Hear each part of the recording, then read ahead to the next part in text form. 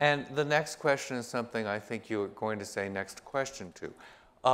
But this obviously brings up to all of us in this audience the idea of taxing food, taxing sodas that we think also lead to obesity. And we're about to get into obesity. But the strategy of using a tax to put into health programs, public health programs, to save the healthcare system enormous amounts of money down the line, and hope that it will have a salubrious international influence.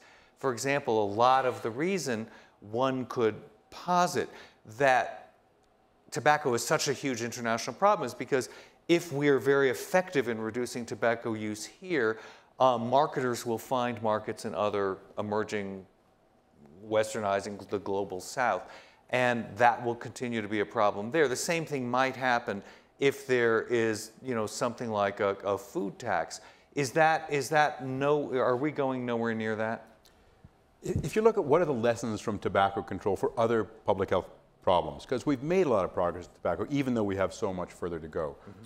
There are three main strategies that together have changed that social norm. In tobacco, social norm, everyone. We've changed it from "would you like a cigarette" to "do you mind if I smoke?" That's a huge change in society. But that's more than that. We've pushed people outdoors. Three things. We've changed the price, we've changed the access, and we've changed the image. So price is from things like taxation.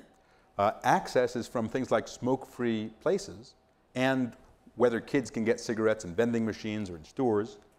And we've changed the image by hard-hitting ads and by reducing, not eliminating by a long shot, by reducing the amount of advertising, marketing, promotion the tobacco industry does. Those same three components are likely to be relevant for various other things. But in obesity, if we're completely honest, we'll say we don't know what's causing it. I can give you 4 or 5 mutually exclusive explanations of why we're in the midst of an obesity epidemic, and they're all really convincing, and they can't all be right.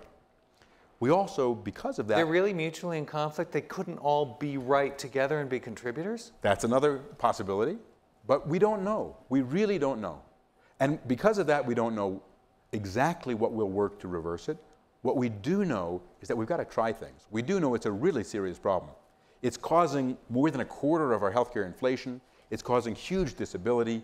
Our diabetes rate has doubled or tripled. Our children have increased in weight faster than anyone would have thought possible. The health consequences of obesity affect virtually every part of the body. So it's a serious problem. So what do? We try things. I mean, that's what we did in tobacco control. When California started going smoke-free in communities, we didn't know if it would work. Now we know that if you go smoke-free, it doesn't hurt business, it saves lives, it probably even reduces heart attacks in people who don't smoke. So we need communities to try things and rigorously evaluate them. That's what we're about. We're not about doing what we think works. We're about being rigorous and doing what we are certain will work. And if we're not certain what will work, then trying something and rigorously evaluating.